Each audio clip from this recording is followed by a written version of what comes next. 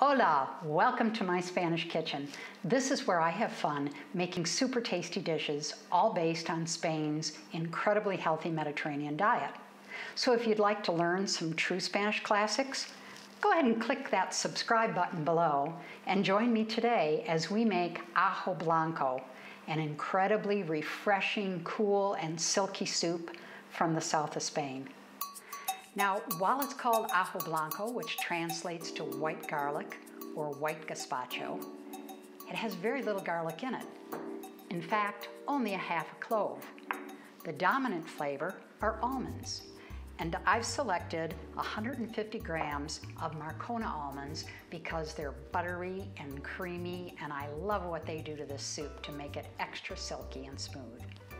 We're also going to add 75 grams of the interior of this loaf of bread so that we get a little bit of heft and meatiness to the soup, even though it's nice and smooth and creamy. The next ingredient is a little bit of sea salt. We'll probably use a teaspoon to 2 teaspoons of Mediterranean sea salt, 2 tablespoons of Jerez sherry vinegar. You can use any vinegar, any sherry vinegar that is. I recommend Jerez because it's fermented in oak barrels in the south of Spain. It's incredibly rich and floral, fruity, has a depth of flavor that you're going to come to love.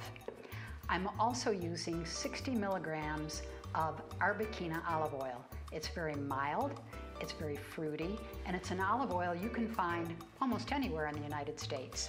And I'd recommend it for this soup because anything stronger is going to overcome that delicate flavor of the almonds. Finally, 500 milliliters of water, give or take. We'll see how it goes in the blender, and if it's a little too thick, I'll add some more until we just get it to the consistency of a really nice pour. The other ingredients that are on this side of the table are all about garnish, and we'll talk about that in a little bit. I have some really nifty tips and tricks from some top Spanish chefs that are different than the traditional garnish of green grapes. So let's get started. Making this soup really couldn't be any easier. I'm going to add the almonds first, and here's a trick that I didn't happen to do, but it's a great idea. Put some of the water in with these almonds overnight.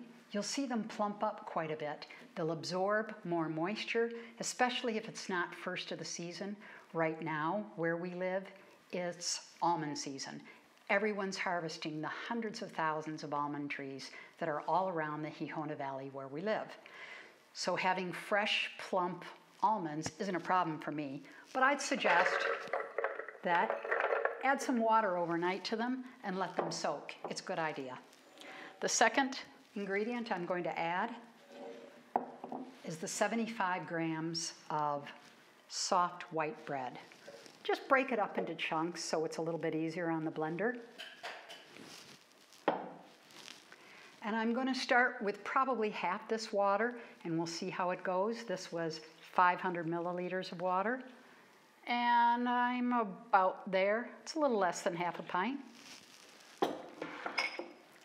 Next ingredient is that garlic I talked about, the namesake of the soup that really doesn't deserve it. I think the almonds do, but I'm only adding a half a clove because I don't want this soup to be overwhelmed by a flavor of garlic, and if I added a whole fresh clove in there, it certainly would be. So just half a clove. And I'm going to blend it just to start.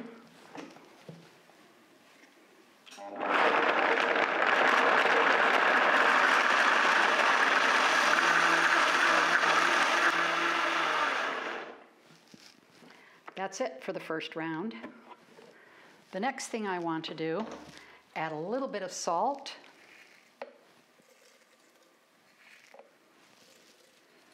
I just used about a teaspoon. We need to know now whether it's the thickness we want, thin, or a little bit more water. And I think I'm going to add just a little bit more water. And when I do that, it means that I've added 400 milliliters of water.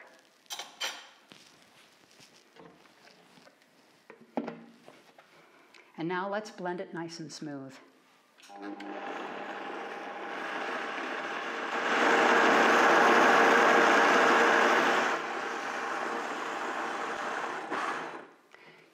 put the oil in as it's blending, but because it's so noisy, I'm just going to go ahead and add the 60 milliliters of oil all at once.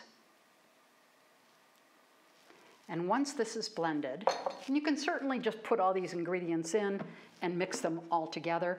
I like to sort of check it as I go, and that's why I add a little at a time.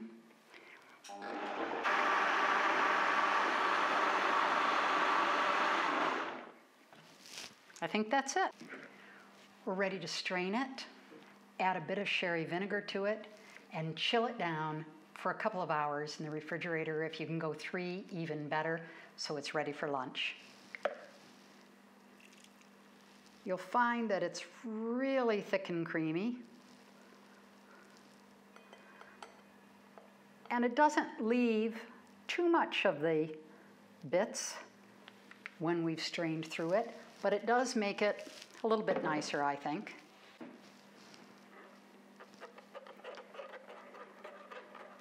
And you just gently stir it through the strainer. A little bit of the extra bits will be left behind. I can smell the almonds, but I can also smell a little of the garlic. Depending on how strong your blender is, this may blend almost to the point where by putting it through the sieve, you've simply made it a little silkier. In my case, that's pretty much what's happened. There's nothing left. We want to add 2 tablespoons of sherry vinegar. The importance of the vinegar is you have to have a little acid to balance out flavors and to brighten everything. And this won't so much as dominate the flavor as it will enhance it all with its acidity. And now let me stir that together. This is like a heavy cream. It's amazing. I can't wait until it's nice and chilled and we can add some interesting garnishes on it. All right. Now I want to taste it to see what our salt level is. I might add a smidge more salt. Remember that we put in about a teaspoon. I'm going to add another half a teaspoon. The most important thing whenever you're cooking, and especially in a Spanish kitchen, where it's less about the recipe and more about your experience, just taste it and taste it through the whole process. It's a pretty classic way to learn about what you're making, and it's a classic way of making sure that it's seasoned just the way you want to have it.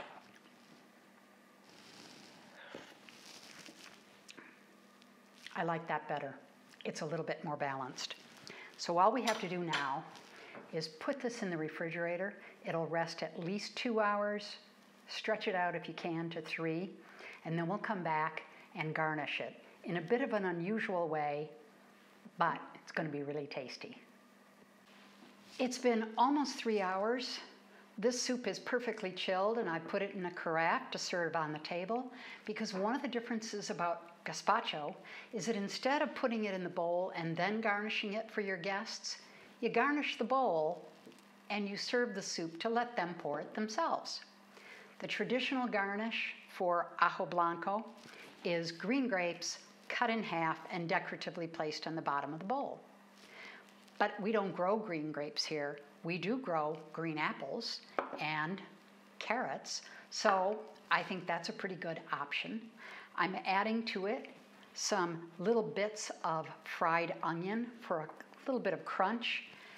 And of course, my theory is if you can layer flavors of the same flavor, it makes it even better, brings out that almondy flavor of this. So I toasted some almonds while we were on break and chopped them up, and we're going to garnish that as well. Besides, it makes the kitchen smell really good when you're roasting or toasting nuts. And another fun ingredient, because it's so darn hot out today, I thought a little reminder of snow would be a good idea. And in Spain, coconut is typically created very soft and very fine, and they don't add sweeteners to it. So we're going to put a little snow in the bottom of the bowl, just as a reminder. And of course, a touch of salt. And we'll drizzle the whole thing with olive oil after it's been plated and served on the table. So let's begin this. Now, the best chefs, like Danny Garcia, where I got some of these ideas from, would say make it perfect. But we're in the country, so it doesn't really matter. It's more about flavors. But I also like the color mixture, so I'm going to sprinkle a little bit of the carrots in here first. Next, our little green apples. And actually, the combination of almond soup and green apple, I really do favor it over grapes. Somehow it's a little bit more piquant, feels a little better. And now that masterful ingredient, toasted almonds. I'll reserve some for the top as well, but a little bit in the bottom indicates what's coming. And the touch of crunch from the fried onions, it's a really nice texture. And then I'm going to dust it all off with our coconut snow.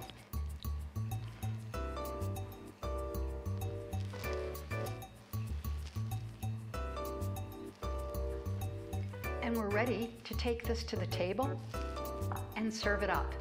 So let's go. Thanks for joining me in my Spanish kitchen today. I hope you get a chance to make this dish soon, especially during these hot summer days. It's a really nice thing to have. So we're going to use this carafe, cover up this very pretty little setting that we created for it in the bottom of the bowl, and just pour as much as we'd like.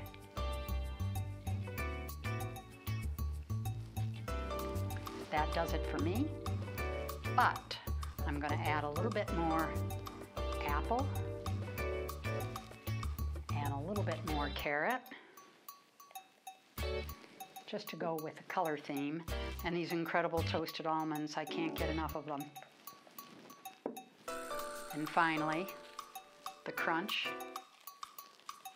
of a little bit of those fried onions.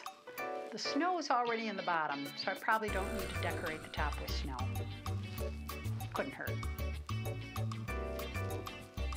Oh yeah, it looks really nice. Thanks a lot for joining me today. I hope you had fun. Please come back soon.